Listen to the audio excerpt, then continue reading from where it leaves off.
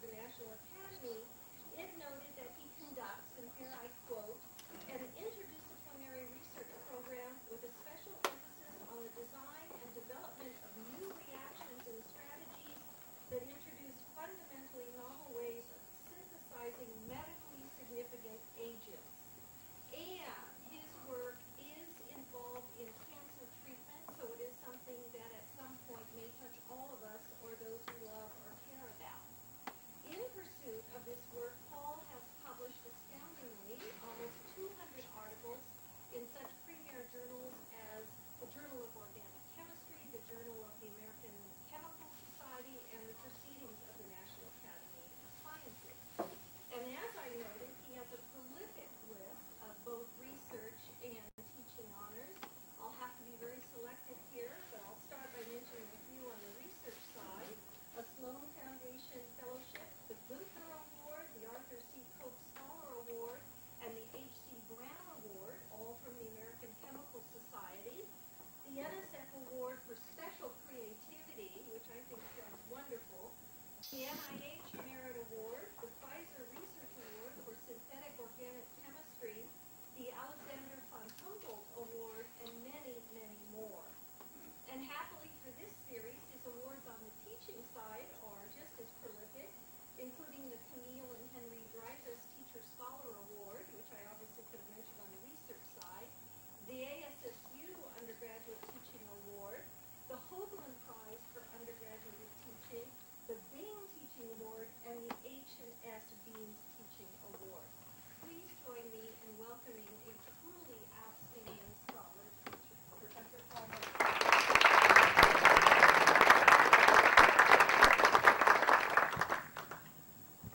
Wow.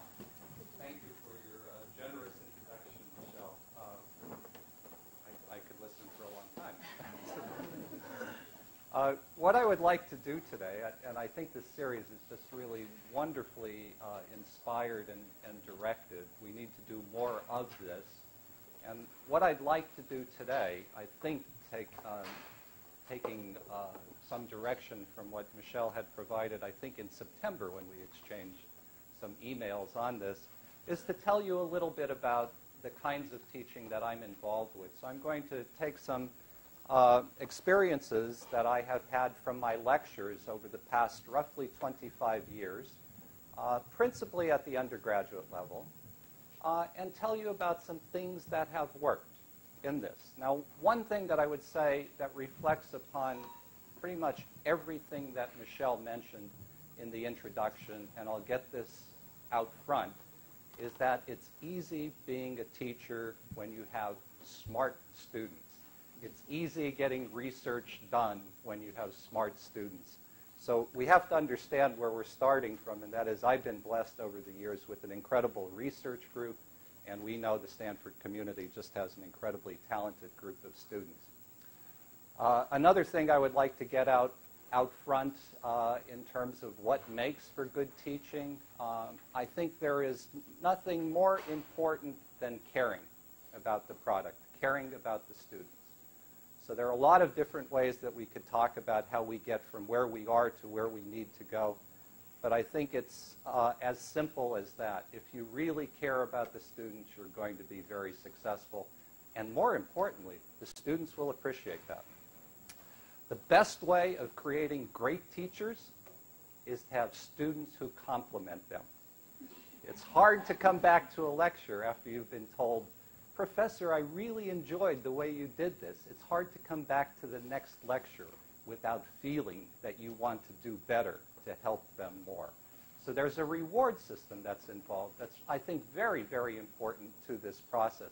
And so what I do with my students right now in the introductory course that I have, and this is Introductory Organic Chemistry, it's 300 students packed into a 280-seat lecture hall. They're sitting in the aisles, is I tell them to pay attention to their teaching assistants. We have regular rounds of cheering our teaching assistants along. These teaching assistants are dedicated, but I think they're even more so after they hear from the students that they're doing well. When we do well on an exam, the teaching assistants know about it. Not only the students, but the teaching assistants know about it. So these are some of the things that I think are up front in terms of what works in the sciences. Now, I'm going to continue, and this is probably true across all disciplines in all educational experiences. You've had a chance, while this has been up here, to read the abstract that I provided some time ago. What I'm going to do here, roughly, is adhere to this outline. I'm told that we have about 4 hours to go through this material. So I prepared a lot of slides to cover this. You laugh. We'll see. This is one of the problems that I've had as a lecturer, is not knowing when the lecture is over. But we'll see what we could do today. So here's the outline. Here's our itinerary, what we hope to cover. I can't talk about things accurately myself without putting them in context. You can't talk about the experience of raisins and raisin bread without talking about baking and all of those kinds of things. So I'm going to talk a little bit about the context of science education, just so that we have calibration, so we could understand where we are right now and where we might want to go in the future. A little bit about teaching and learning and the importance of metrics, because I think a lot of stuff that we use when we evaluate teaching experiences, teaching methods, and things of that type, is kind of a touchy-feely kind of thing, but it doesn't have metrics. We need to introduce more metrics, more ways of measuring what we mean by success, and significantly better ways than the grading system, which I always have had problems with and will continue to have problems with. It's probably the best thing we could do for some purposes, but we should be able to try to do better. Then I'm going to talk about some serious stuff. And then I'm going to talk about some fun stuff. And then finally, we're going to do something with the William Tell Overture. Okay, as I've indicated here, I'm drawing this from experiences with the introductory course. And I will get around to some specific examples of what has worked in that course and what I think might have great carryover capability with respect to other courses. So first of all, the obvious. I think everyone in this room has an interest in education, and you're all to be complimented for showing up at a seminar, at a lecture of this type, because that's the kind of spirit that's going to make for a better future. One of the most important things that we do on planet Earth is to educate the next generation, and it's great to see people like this coming together with that shared mission. I think we all would agree that the requirements for success in education are that we have aptitude and experience. That is, people who know a subject. You need to know the subject to be able to teach. We have to have the right attitude. Those people have to share an attitude of wanting to help others to learn the subject. So we need people motivated to teach the subject. We need people motivated to learn the subject. We need to teach this, and we need to worry about what and how we communicate. What we communicate, that is the course content, and how that content is transferred. And I'm going to talk a little bit about that, some fun exercises that we might get to. Learning, what and how it is received, because this is, and the center is appropriately named, this is not a one-sided experience. It's not teaching. It's not what's being sent. It's also what's being received, and the fidelity of the two, the transmission and the reception process. And then the vision, how we're going to use this. So these, I think, are the requirements for success in education, irrespective of whether one is doing science or humanities or in the medical school or in the business school or wherever. Let me give you an example of what happens if any one of these things drops out. And I don't want to pick on France at this particular time, but a few years ago I happened to have a tour of most of the major research and teaching institutions in France. In a relatively short period of time. And I had the opportunity of meeting with many of the graduate students who were aspiring PhDs in the French educational system. Now, the French scientists are every bit as good as U.S. scientists. Their system is very similar in many ways right now to our own system. The course content, the materials that they teach, where they're headed, there's very, very close parallels to the U.S. system. But the thing that amazed me most is the attitude of the students. The students were all, at that particular period of time, depressed. And why were they depressed? It's the vision thing. There basically weren't any job opportunities, any reward systems, any mechanisms for them to use their skill set after they got finished. So basically they were staying on for an extra PhD or an extra year or a postdoctoral experience because there was nothing in the bigger world. And they weren't too excited about that. So if one drops out any one of these things, that impinges upon success, either compromising or completely destroying opportunities towards success. That's just one example. One could do that with every one of those entries here. Very important. Let me take you back, because sometimes understanding where we need to go requires that we understand where we are, and we all understand where we are, but to see the trajectory, we need to sometimes see where we started. All right, so roughly about 100 and some years ago, maybe about 120, 100 years ago, I find this absolutely remarkable as a scientist to think about this. U.S. was a developing country. We often operate only in the context of our contemporary experiences, our lifespan, or our experiential span. But if we take a broader view of civilization on planet Earth, we begin to see how things changed as a function of time. And this is rather remarkable. In the United States, we were 120, 130, 140 years ago perceived globally, as well as by ourselves, as a developing country. Those seeking advanced degrees studied abroad. They studied abroad. PhD degrees, German. Typically, if a student was going abroad, he or she would need to know German. So this was a requirement. And the vestige of that is still in the U.S. educational system. The PhD program in many departments at many institutions will have a language requirement. This is a carryover from that time. And it's interesting. The languages that are required are German and French typically. Sometimes Russian, but basically the languages in the sciences will be the languages in which the literature of that time were written, and therefore scholars in those fields needed to read that literature. We still carry on these requirements, and I think they're absolutely great, but not necessarily for scientific purposes, because now much of the literature, and in fact, much of the literature is in English, and I think most of planet Earth has agreed that this will become, at least for the near term, the language of scientific exchange. But at that point in time, knowledge of German was required if you had aspirations of excellence in science. Germany, England, France dominated global science at that period of time. U.S. was without a structure of higher education. So here's an audience participation question. When was the first PhD granted in the United States?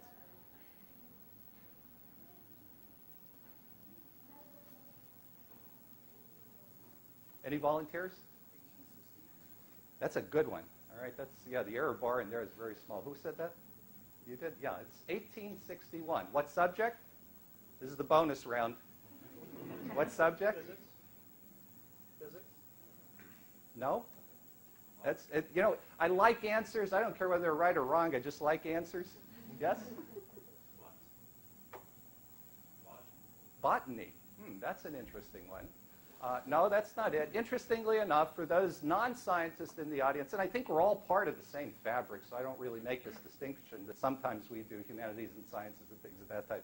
It's part of a continuum.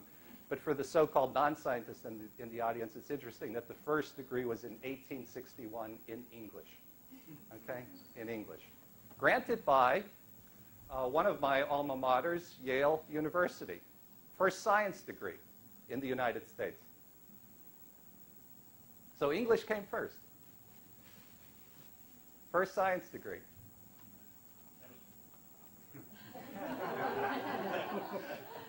Not quite, but it was a science degree that included chemistry, but it was in 1863 that we did that. So I find these things to be interesting. So you don't have to go back too far to a point in time where we simply didn't have a structure of higher education in this country.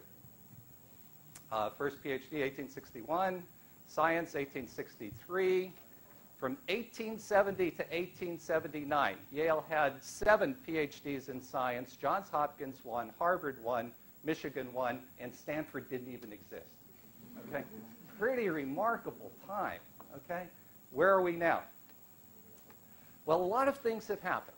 And here was a transition period. It was Gilman, who was a Yale grad of the middle of the 19th century, who actually started a school of science at Yale. And this is where you need to start these things. You need a nucleation point to turn countries around, to turn people around, to turn our society, our civilization around. And this was one of those nucleating points. Gilman was a grad of 1852. He started the Yale School of Science. Interestingly enough, historically, I love this, he came out to head up the University of California system. All right? And we lost out, I would say. History would have been rewritten. We lost out on an opportunity because he left shortly after arriving here. because the prospect of continued fierce political controversy was uninviting. Okay? Some things change, some things don't change. 1875, he became the first president of Johns Hopkins that had a vision. Here's the vision part of what I mentioned at the outset. And one of the comments that has resonated with me for a long time, since ever I first read about these historical proceedings, is this one. It is scholars who make a college, not bricks and mortar. So that's an important thing to keep in mind. While we complain justifiably about facilities and equipment and all sorts of other things, the first point of emphasis should be the people who are involved in the institutions. Everything else will follow in order if the climate is right. Okay, along comes then at Johns Hopkins Ira Remsen. This is Ira Remsen here. He was appointed in 1876.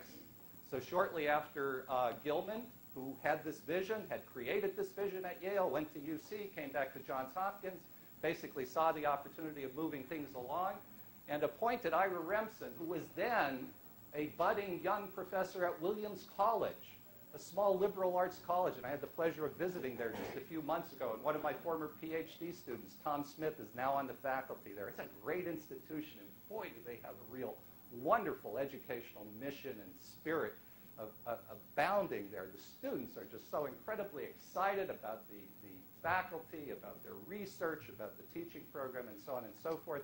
And as best I could determine, that was probably not unlike what Ira Remsen was experiencing and leading when he was at Williams. But in any event, he was attracted by Gilman to head up a science program at Johns Hopkins in 1876. He had no lab. He had only a handful of students, but he had a vision and support from the university. I'm going to come back to support a lot of times because I think that's also very important in our thoughts about higher education. From 1879, remember the numbers up here. In a decade, we had 10 PhD degrees. From 1879 to 1913, 202 PhDs in chemistry came out of Johns Hopkins. That's absolutely remarkable, including one to E.C. Franklin, who was the mentor of Bergstrom. And you heard Michelle in her introduction mention the Bergstrom share, which I enjoy. It is this very Bergstrom that's involved. And Bergstrom's student was Haber. And it was Haber who gave the university the money. And this is really an incredibly generous gesture of Charlie Haber, who now lives down the road a piece in Carmel Valley, to basically create a chair, not in his name, but in the name of his teacher, Francis Bergstrom. Absolutely remarkable.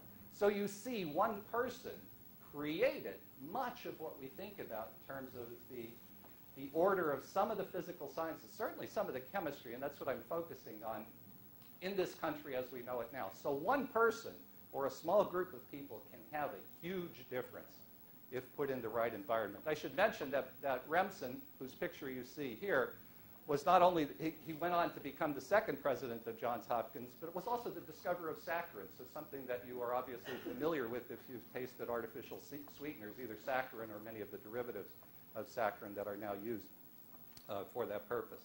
All right, let's see where we are now.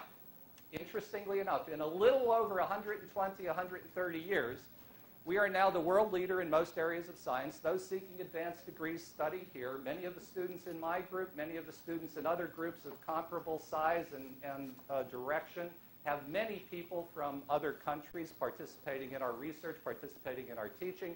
Knowledge of English is now required, a knowledge of English. So when I travel, as I did, we spent the month of September as a visiting professor in Paris.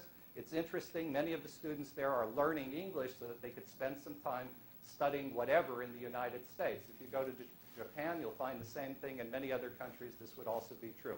Most countries right now lag behind the U.S. in a variety of ways, not only the economy, but also in their educational structure and the effectiveness of their system. And we could touch upon that. There are many markers of this that I could share with you. That's not a pejorative comment about these countries. It simply is a fact of the U.S. taking the initiative to do things and getting results as a consequence of that. U.S. has a structure of higher education, and right now in chemistry, if we like these metrics, we're producing about 2,000 PhD degrees per year. It's incredible. And they are driving the economy. They are driving our import-export balances. Chemistry is enjoying tremendous success in that regard. And they are powering up a whole lot of the other disciplines that rely on chemistry, this molecular vision of the world, to move forward into the 21st century. So that's where we are now. Our system works. Now, why does it work? Well, I've touched a little bit upon that, but partly we get proper support. You'll notice, again, I put proper in quotation marks.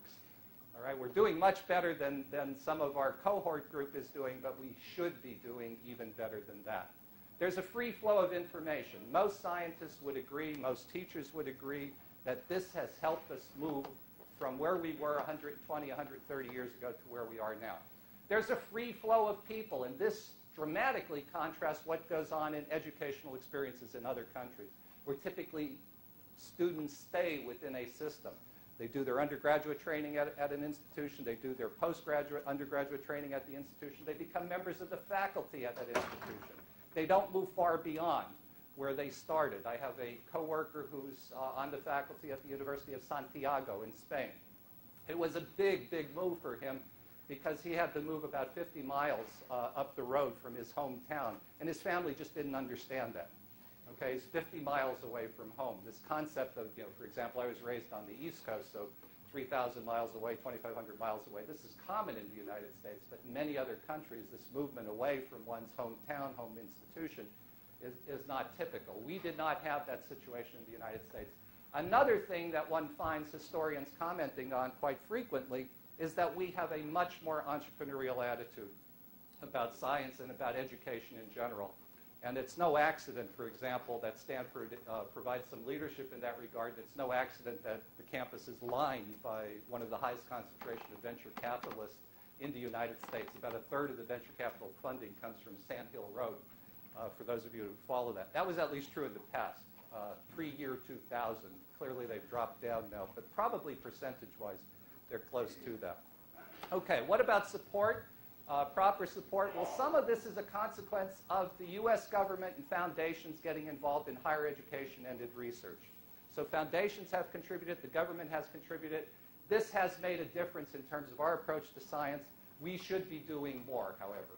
If you were to think about this as a family, you would probably put education as the highest priority in your budget.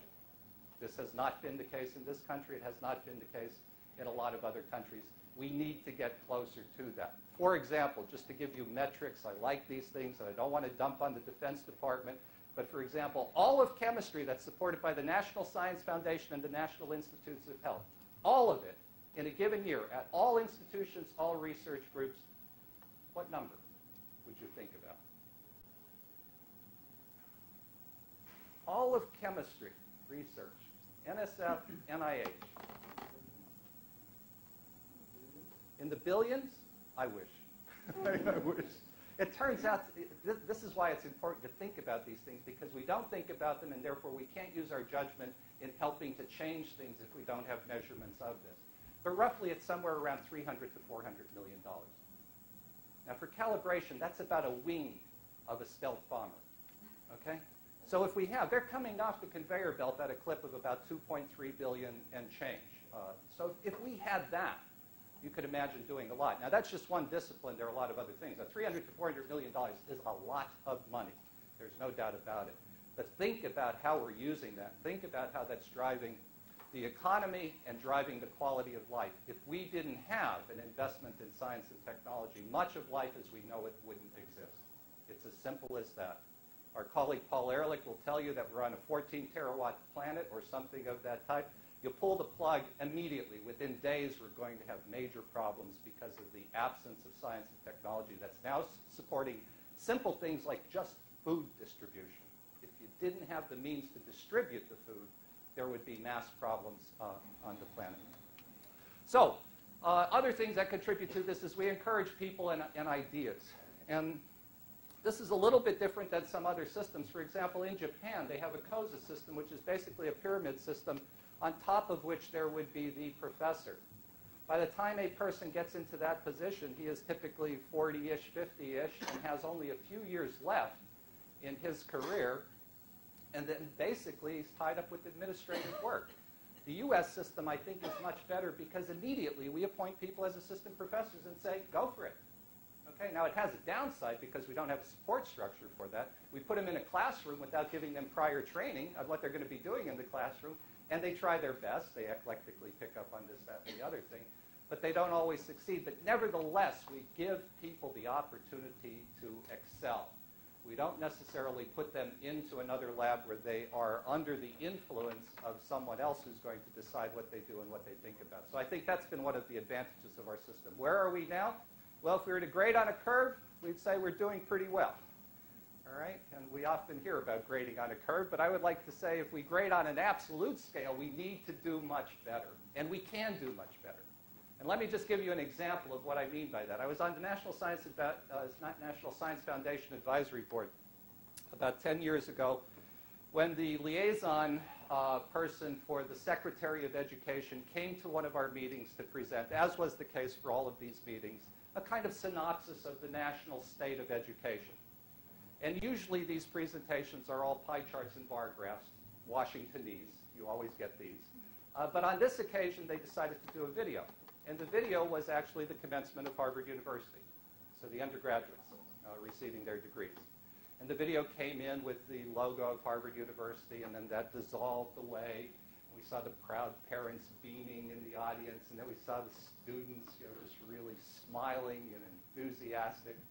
Post-graduation ceremony, members of this group interviewed the students as they were leaving the commencement. And they wanted to just know where these students, who are representative of the products of higher education, of our colleges and universities, where they were with some understanding of fundamental things in our world. This is not necessarily something that you'd get out of a class. It's just out of curiosity, maybe supplemented with some discussions with others, with professors and what have you. And so the question was a simple one, and I'll present it to you here. Why is it hot in the summer and cold in the winter? What was absolutely amazing is that 2/3 of the Harvard undergraduates got that wrong. Okay? Got that wrong. Now, I don't want to pick on Harvard. They're representative of a K through 12 problem that is not helped much by some of the things that go on in the post-12 period. What was amusing about that, if there's anything amusing about 2/3 of the students not getting something as fundamental as why the seasons are the way they are, is that some of them took on the mannerisms of the professors who trained them. And you'll have to get this tape at one point in time, but it was absolutely beautiful because this one person was clearly an expert in doublespeak. He just went on, when asked to provide an explanation, he just went on, and he sounded so intelligent and so insightful, and he had all the right buzzwords and buttons and pushing and this and that. And he's gesticulating, just like someone you would expect to see in front of a lecture room that might not be presenting what he should be presenting, but has a lot of hot air to release. And the student went on just like that for the better part of 5 minutes, and one was thinking, oh my goodness, where are we going? All right, so the answer to the question, I'm not going to put you on the spot here and do a sampling. The answer to the question is the tilting of the Earth's axis. It's not, as some students would say, well, here's the sun, and during the summer, the Earth is really close to the sun, and during the winter, it's really far away from the sun. No, it's not that. It's the tilting of the Earth's axis, okay? So we got that one right. Clearly, we need to do more. So K through 12 will influence what we do post-12 in our environment. What's required for further success? Well, we need to continue to do the things that I told you at the outset. That's very important. But there are areas of tremendous opportunity. And these are things that I've been worrying about. And these are not things that you will necessarily find in books. Some of them you might find. Some of them are probably things that you've thought about, too, as well. One of the things that I've been pushing a lot of, and I think we need to have a serious discussion about this, is the importance of integrated education. The institution of higher education is probably one of the world's longest existing institutions.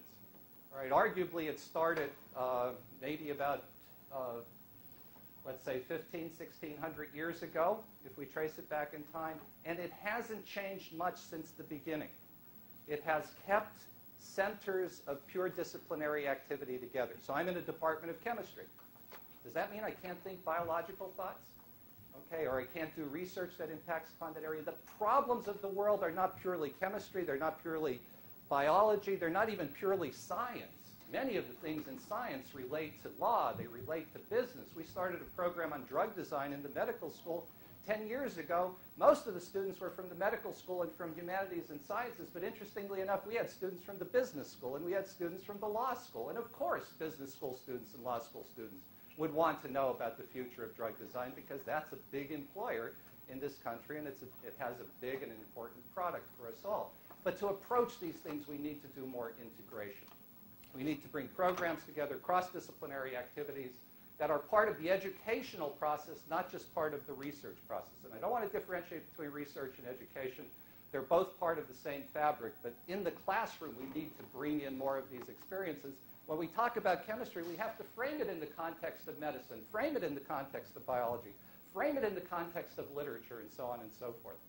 QCB is a quantitative chemical biology program. It's a fusion program that we started literally last year, and the university has picked up and is supporting this program right now, Daria Moshli-Rosen and myself. We need to bring people off campus. This is another thing that I think we're missing out on.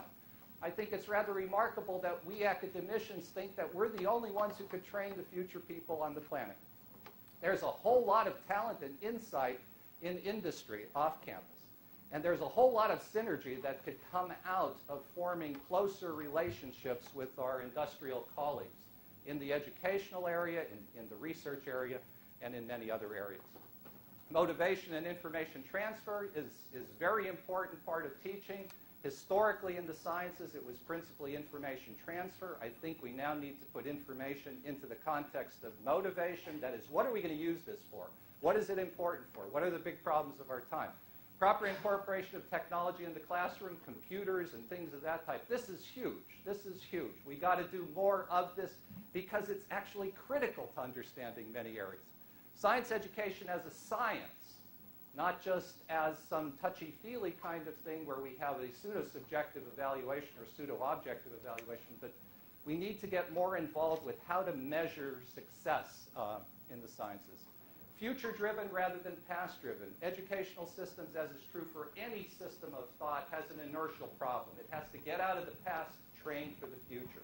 We need to think where we're going and align science toward those particular goals, not simply continue to do things because it worked in the past. A lot of us work that way. Some attitudinal adjustments are going to be valuable, and probably the most important thing, which I tell all of my introductory organic students, is that they're here for an education, not a grade. The first time I said that, I did it rather gently because I thought there would be a wholesale riot that ensued. And what I was struck with, here's a class of over 300 students. They actually applauded that. You know, they really do understand that they want to get away from this business of, will this be on the exam? Will this be on the exam? Will this be on the exam? That's not what we need to be worrying about. The real question is, what's going to be on in life? How do we train these people for their careers and activities after they leave us here? Okay, so what I'm going to do now is to tell you about some of the things related to how in the context of organic chemistry, we get toward achieving those ends. Here's a wonderful quote from an article that's worthwhile reading on this subject. Learning is not a spectator sport. One needs to get involved. Students do not learn by just sitting in a class, listening to teachers, memorizing prepackaged assignments, and spitting out answers. They must talk about what they are learning, write about it, relate it to past experiences, apply it to daily life. They must make what they learn part of themselves. And boy, if you could do that, you're going to be successful with any discipline. I would add to that that teaching is not a spectator sport. Teaching is a contact sport. We need to get involved. It requires interaction. It should have both motivational and information content. It requires connections. We need to connect. We need to establish neural networks of information, not just around a pure disciplinary subject, but along a lot of things that people think about. It requires innovation. It requires technology. It requires serious support. Serious support. It requires vision. It ultimately, as I mentioned before, its success is ultimately a function of caring and commitment. I see some of my students here. I really want them to succeed, okay? I really care about them. It's not just because they're in the room. I'm selfish. I'm selfish. When they're successful, I'm going to feel good. That's just the way the system works. There's nothing that makes me happier than to get a note from someone, one of my former students, about some of his or her success. It's a lot of fun. So I'm driven selfishly in that regard. What works? Now I'm going to tell you about some things that work for me. So these are some specific things that might relate to some things that you might do. We need better systems of evaluation. The grade system works, but it doesn't work as well as it should. And I'm going to tell you about a grade-based system, but it allows us to deal with things in a little bit different manner than is typically the case. And it grew out of an experience that I had when I was associated with the course at Harvard, but I was not responsible for that course. I was basically just sitting in on it, watching a senior professor provide a presentation. So a kind of mentoring experience at that time. Then we had an exam. And it was about 10 minutes into the exam when a student in this course basically just, in the jargon of the time, wigged out. And literally, we had to take that student to the clinic, where he basically, he was put on a couch and we had to calm him down and all of that kind of stuff. And I realized there that this is not really a system that works. That's obviously only one student out of many, but it convinced me that before I have an exam in my course, I usually put this up in front of my lecture hall as a for example. Okay. Because I'm told that animals have a calming experience. And we're not allowed to bring much into the room, but this is about as close in appearance to my cat as you'll find. This is Ralph, and believe me, I think it helps. Okay? So there are these kinds of things that we could do. But here's another thing, because I think what happened with that student and what happens with many of our students is that they get over-anxious about a grade. And why do they get anxious? Because they're worrying, in essence, they're not aware of a rate of learning problem. We all learn at different rates. We all learn at different rates. So here's how you beat that problem. And we don't adopt this widely, even at this university. I've been using it here for over 20 years, and I'll tell you the evaluations I get from students, this is one of the things that they really rave about. Okay, we're plotting here increasing knowledge against increasing time. This line right here is the A-level understanding. This line right here is the C-level. The red curve corresponds to some students who pick up on material quickly. The blue to those who pick up on material slowly. Notice, at the end of the course, they're at the same point. But yet, our grading system would disfavor the blue curve students over the red curve students. They're above the A line at the very beginning. They're above the A line at the next exam, at the next exam, at the final. The blue people just get it more slowly. Okay? They're not as quick, but they get it. They get it. And that's what we're about, making sure that they get it by the end of the course. So what we do here is we have a Plan A and a Plan B program. We give 3-hour exams. They could drop any one of the three. We don't care when they drop it. They could go to San Francisco on that day. They drop it. They don't have to worry about it. They'll have a legitimate or a non-legitimate excuse. We could care less. It's their prerogative to either use it as a chance to get a grade or not. We only want 2 of those, and we'll count that with the final. So for the Plan A students, they take 2 exams, 3 exams, only 2 count. The exams will count for 55% of their grade. The final will count for 35% of the grade. Those students who are slower in picking up on the material for any one of a number of reasons, maybe they have more extracurricular activities at the beginning of the course than they have at the end, so they don't have time to study. They're at the C level when exam 1 comes around. They're going to get killed on that exam. They do a little bit better by exam 2, and they're up into the A level by exam 3, but they would be messed up by the Plan 1 strict program. So what we do for them is we have any 2 exams count, but now the hour exams only count for 35% of the grade, the final for 55%. So the point being, we don't care when they get it, just as long as they get it. Now there's another thing that's important here. If you look at this curve and you worry about metrics, you'll notice a decay. We have to worry about that, post-curve decay. We have to do something to improve upon that. And this is why getting an education, not a grade, is important, because you could cram for the grade, maybe hit it, and then this thing falls off precipitously, and you come back in September, you don't have a clue about what you're doing in chemistry because the first course went by. Yes, question? Do they get to choose later after they've taken all the exams, or do they have to choose right up front what grade? We use a computer to give them the best grade. Okay, so it's a forgiving system. You know, if they don't do well on the first exam, I tell them, and they love it. It's equivalent to the cat. They say, don't worry about it. Throw that exam away. Do better on the next exam. They don't do well on the second exam. Are they in trouble? No, the second exam only counts for 18% of their total grade. They still have about 70% of their total grade to earn, even after they take the second exam. So we're right here. We have one exam left in a final. 80% of their grade could be determined in the final few weeks of the course if they get it then. If they don't get it, then obviously we will know that they didn't get it and we'll make the appropriate recommendations on what they should do or where they might track as a function of that. But it really works. This works. The students love it. I love it because I could get away from these anxiety problems with that, and we focus more on education rather than on grades. I love it for that reason. The discussions are about how do I make this carbon-carbon bond, or how do I do that, rather than on, will this be on the exam? Will this be on the exam? Okay, here to get an education, not a grade. Motivation and accountability.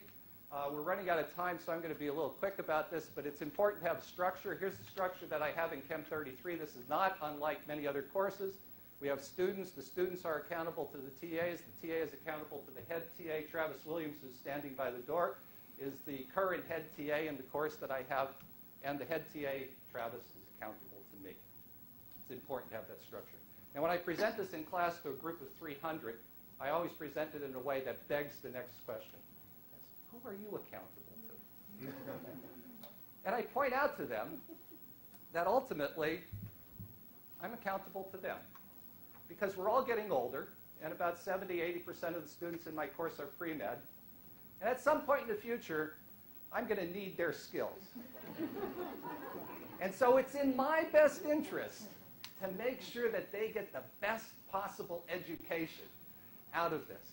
And so I mentioned this at Harvard when I started teaching at Harvard. Came out to Stanford a few years later. And I was running marathons at that time and doing a lot of long-distance running without properly hydrating myself. And I ran into a kidney problem that required emergency surgery. I was put into the Stanford hospital. And Dr. Freha, the surgeon, asked if I would be willing to do a demo because he had a new way of getting at kidneys. I said, all right, I'm a scientist. I like experiments, and I like demos. I'm a teacher, so yeah, let's go for it. He said he's going to bring around 8 residents so that he could tell them about the procedure. And on a given afternoon, he came in to my office, or into the bed that I was in, that area that I was in, and said, I'm going to bring these students in. Are you ready for it? I said, sure, absolutely. Just make sure you put a big L and a big R on my back. So we have that down. And then he pulls back the curtain, and I will remember forever what I heard then. Professor Wender! To which my response was, what was your grade?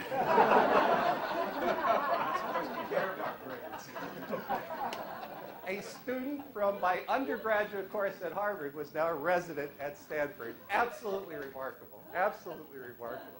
So there is this business of accountability. Now, there are a lot of other things that go on.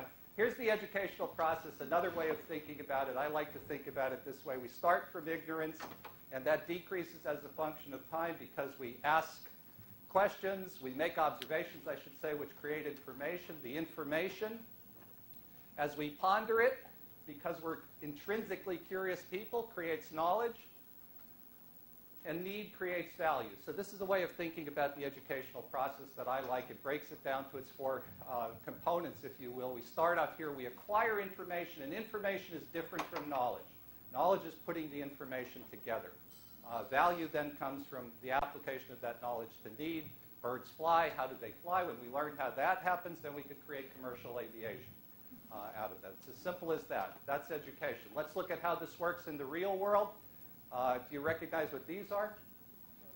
Chilies, okay? And there are 2 types. This, if you could see this well, it's a little bit dim because of the contrast. This is a jalapeno, okay? And this is habanero, okay? So these are actually measured. It's interesting that we can measure the heat content of a chili pepper, but we can't measure the educational content of a lecture. It's interesting, okay? But these are measured in international Scoville units, which actually measure the amount of capsaicin, which is the active ingredient in chili peppers. So I want you all as scientists now to come with me to Armadillo Willie's, where they serve an intensely hot salsa. Okay, this is the 4 chili pepper in the margin type. You need a doctor's release to get this, okay? You dip a chip in it. What do you see? The very first thing that happens, you're looking across the table. Someone takes some of this salsa. They eat it. You see the most intense expression of human pain registered on this person's face. Okay, what happens next? After groping around, crying, losing one's voice, grabbing a beer or water or whatever you could get your hands on, it's interesting. What happens next? Take another chip with salsa. This just doesn't make sense. And then you put this on a clock, and you see the chips going down, the salsa going down faster as a function of time. So we are creating information. We're making some observations. Now, here's the knowledge. In the capsaicin, the active ingredient of chili pepper, is actually an irritant, a very powerful irritant, but it has another interesting activity. After a period of time, it's an analgesic agent, a pain-suppressing agent. So it's a delayed analgesic. So here's now where you can become creative. You have the knowledge now of what chili peppers do. You could create products of value. If you have tennis elbow, you could rub some chili peppers on your elbow, and the pain will go away. And that is indeed the case. So this particular medication is just chili pepper in mineral oil. Here's capsaicin, basically just capsicum, chili pepper extract in another mineral oil. If you want to stop the predation and damage done by large animals in Africa, you could use this knowledge. How would you do that? Okay? So we're going information, observation, knowledge, value. And now the challenge to you all, and this is not a chemical problem, you have all the information. We want to stop these elephants and large animals from walking through hedges and what have you that are protecting villages in Zimbabwe. How do we do that? Yeah, isn't it great? Okay, so you're in chemical research now, and you're creating products of value. Yeah, or they go out for a bag of chips. What happens is you just slather this on these weakly defensive shrubs, and as the animals pass through, they get some of it on their coat or skin, and the very first thing that most animals will do is to lick it. They're going to have the salsa chili pepper experience, and it's a wonderful appetite suppressant when it's really powerful stuff. Not the stuff that you get at Armadillo Willie's. You could actually fire this up a higher notch. The animals lose track of what they're doing, and they basically get off and run. But they're totally distracted from their original mission, which is coming in and foraging for food. So there it is. This was actually part of a seminar on Society of Conservation Biology for Zimbabwe meeting in July 2002. Okay, oh geez, we're running out of time. Here we are, and I'm only in the first hour. We have 3 more to go, though. I have so many things to tell you. I'm going to scroll through this very rapidly, and the reason why I'm going to do this now is because I'd just like to touch those of you who might have an interest in what works, and then we're going to go to the William Tell Overture to finish this. But what you're looking at right now is a view of how our brains work. Okay? So what I told you right now is what the educational process is all about. And our brains work, and this is important that we understand the mechanics, if you will, of how the brain works, because this is what we're trying to do when we teach. So we send information out, events, observations, instructions, so this is the information that we're talking about. We all have filters, so as students, we filter this information in a variety of ways. We then interpret it, rearrange it, and process it for storing it into long-term memory. So this is kind of the active memory. What would that be, Gabe? RAM type of capabilities? Okay, so this would be the RAM space, the working space. When we think about it, this is the hard drive, the hard disk, where we store it, we retrieve it. There are feedback loops. And remember, this relates to what I just told you. The learning process is looking, observing, creating information. With information, we create knowledge. With knowledge, we create things of value. This is how we process things. This is how we make those information. This is how we make those observations, how we process the observations. And let me give you an example of how perception influences learning. How perception influences learning. What do you see? It's not chemistry. A human torso. Good. I love answers. Don't care whether they're right or wrong. Answers. What do you see? A zebra face. Okay. I love it. What else? Perception influencing what we learn. I love this. Gateway box. That kind of looks like that. That's good. What else? Panda bear. A panda bear? We are biased in our learning is the message here. We are biased in our learning, and we as educators need to understand those biases so we can help. I'm going to take that structure and turn it upside down. Oh, yeah. Okay? Isn't that amazing? It's a cat. It's a cat with flappy ears. Isn't it amazing? Isn't it amazing how biased we are in our learning process? We need to think about this when we present material. All right, in addition to the perceptual filter, we have a working space, and here's a big revelation, I think, to a lot of educators who don't think about the metrics and mechanics of the educational process. It has finite capacity. Our intellectual working space has finite capacity. And let me show you an example of that. 17th March. Okay? What I'd like you to do is to take the numbers in 17th March and order them in increasing value. Got it? Shoot up your hand if you have the answer. 137. Okay? 137. So 17-3, March being the third month, and then you just put 3 in increasing order, you get 137. Okay? Now, some of you might have gotten to the point that this gentleman got to. Some of you might not have in that period of time. Remember, rate of learning is important. 23rd October, do the same thing. 0, 1, 2, 3. Okay? Some of you are getting it there quickly. Some maybe not. 15th April, 89. 14589. Good. 26th September, 1987.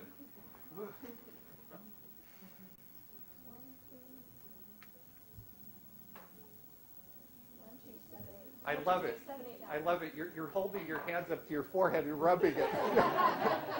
The capacity is being exceeded. This is it. When you start to feel the pain, you're getting close to the capacity. Okay, we all have it. You might have been there for that one. It's a 1, 2, 6, 7, 8, 9, 9, and try for another one. Okay, and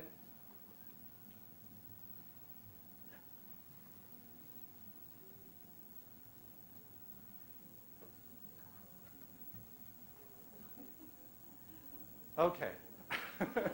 You've suffered enough. The point that I'm trying to make is you saw how this slowed down as you put more and more information into the working space. So there is a finite capacity that we have to comprehend something in our random access memory. When we're presenting lectures, we can't overload it because it will just be lost. It'll go through the student, it'll bounce off, they won't be able to pick it up because it's not put in a unit that they could actually process effectively. So this is hugely important that we understand that we do have a finite capacity. Now, this is not just my saying so. I've been able to collect some studies on this that bear on this. The number of students answering correctly as a function of the complexity of the question, there's a precipitous drop-off in this curve. So this is basically the capacity. If you start putting out lecture information that's more complex than this, most of your students just won't get it. They just won't get it. You might be sending it, but they don't have the working space capacity. And what's importantly is the capacity is limited. We can't change that. There's no way of doing this right now. But we could change the efficiency with which we use this. Just to run through this now, we learn by first principles and by analogy. Most of us are not abstract thinkers, so we need contextual types of learning, relational types of learning. We need context. So one of the very, very strong recommendations that I would make to anyone who cares about helping students to get it is put in as many contexts for a learning experience as is possible. Connected to things. Analogies work. This is the structure. Here's the chemistry part of it. Here's the structure of methane, carbon connected to 4 atoms. It could be arranged in a tetrahedron, that is where the hydrogens are at the corner of a tetrahedron, or those hydrogens could be arranged in a square planar form, such that the hydrogens are at the corner of a square. Which is the preferred structure? Make it easy on the students. here is square planar methane. Okay, that's the structure that you see over here. Square planar methane. Square planar methane. Is this the preferred geometry for methane? Watch this. Okay, you see. Okay. Pretty remarkable. And there's no way of hitting that where it's going to go to square planar. So a tetrahedral array, you could figure this out mathematically, by the way. But I think a whole lot more people, a whole lot more students get it when I throw this up into the air and it comes down on a table in a pyramidal array, a tetrahedral array. Use technology. I don't have time to do this right now, but I was going to show you how we could go from methane up to drug delivery, just like that. Do the students love this? You know, they heard a lot about hydrocarbons and oil and water not mixing and things like that. If we connect it, though, to a therapeutic drug that has difficulty getting through a lipid bilayer of a cell into the cytoplasm, suddenly I have a whole crowd around me at the end of lecture saying, how is that done? How do you do it? Et cetera, et cetera. That's the way it should be. Connections. Carbon could be chiral. Its mirror image is non-superimposable on it. Connections to literature. This is actually the basis for through the looking glass. So that's why I don't think of science and humanities as being separated. They're one and the same. They're entrepreneurial, creative activities of expanding our base of knowledge. The very things that were talked about in Through the Looking Glass are things that were being discussed in scientific circles at the time. Technology works. Use that whenever possible. This shows a mirror image structure. That's the mirror that we're twisting around. And we're going to show that the mirror image of something is not superimposable on it if that something has chirality. And you know that because if you were to take a bottle in your right hand and stand in front of a mirror, your mirror image would be holding it in what hand? What hand? Left hand. So you are not superimposable on your mirror image. And that's what we're seeing here, showing that structures can have handedness. And now I'm going to show you maybe if this works. This is wonderful. Using technology. So here's a reaction. And you're seeing a cyclic compound coming together with another cyclic compound. And they're forming bonds. This is great because we're showing motion in this.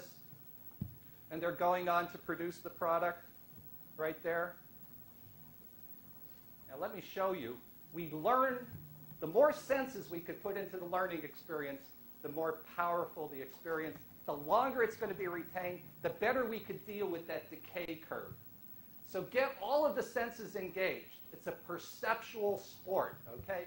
Not only the eyes and the ears, taste, sound, whatever you could do. You saw that reaction. Now I'm going to run it with sound.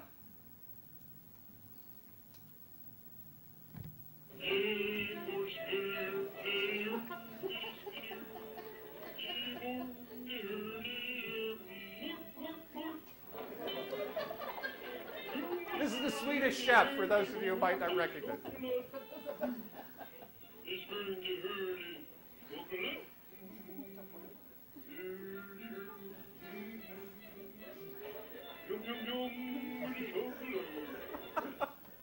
It's hard to keep a straight face.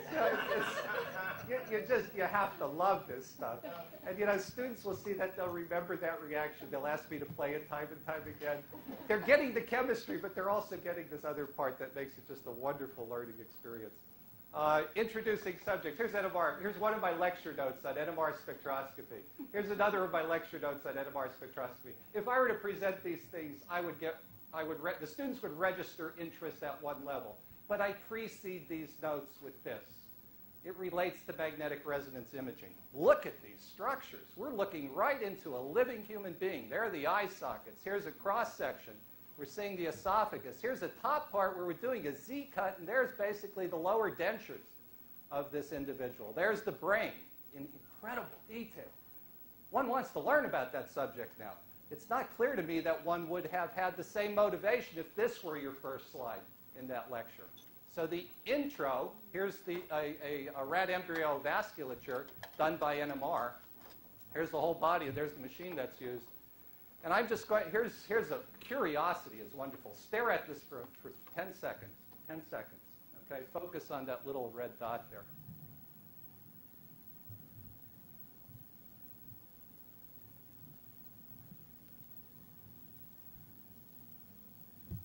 Keep focused.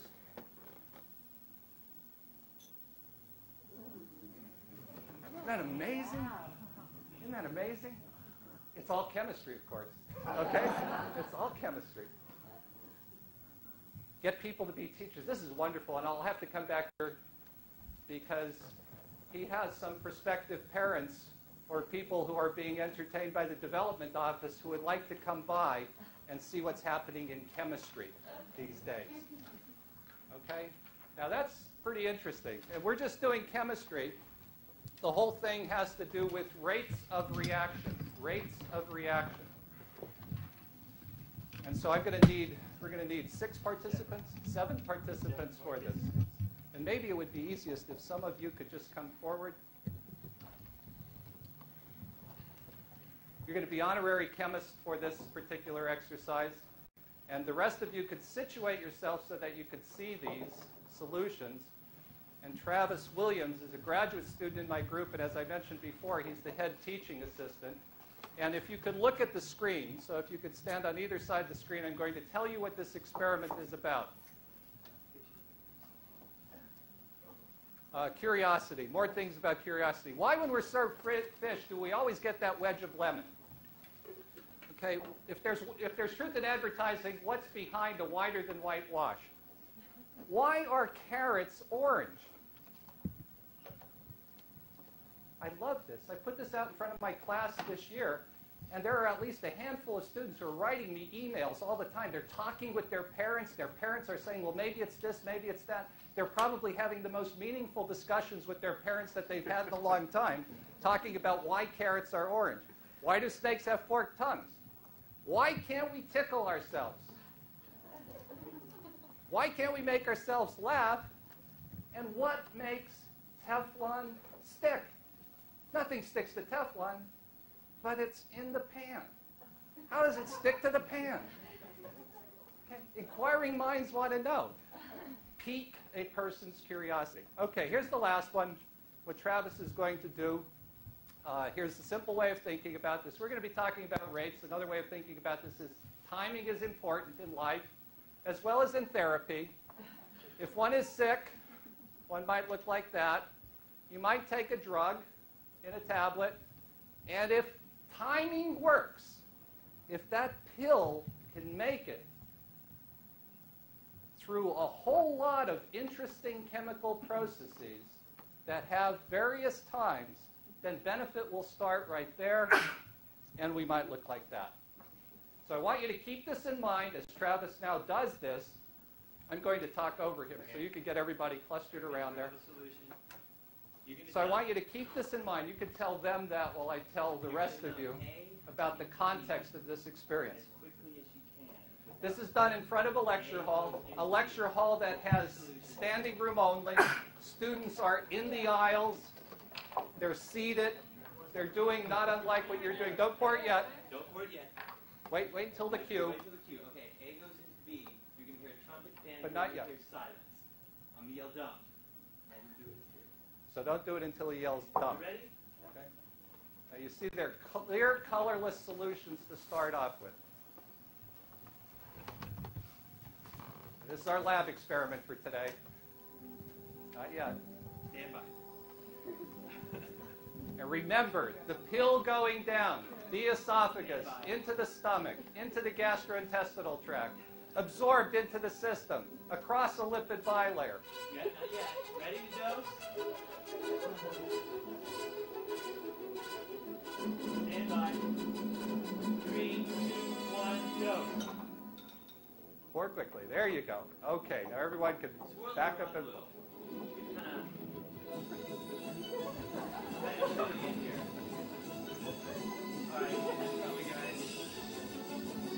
Okay.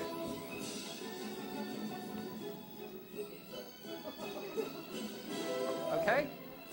So there's the first of these.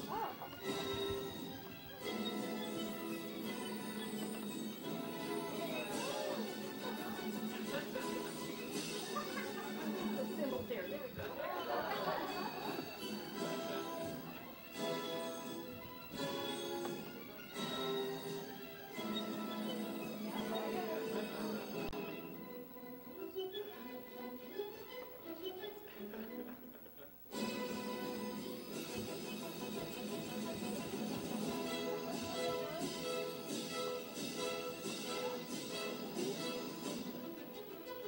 One.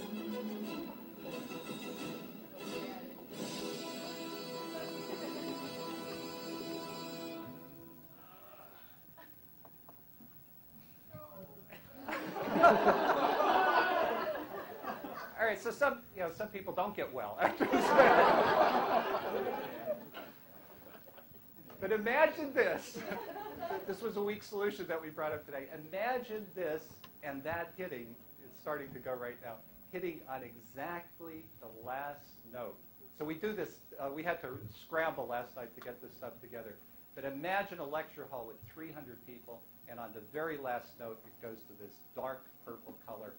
Very last note. Absolutely amazing. These people want to know. It's curiosity again. They come back. They really want to know how this happened. But you saw the choreography was at least there. Everything went in sequence. It's been great talking with you. Thank you.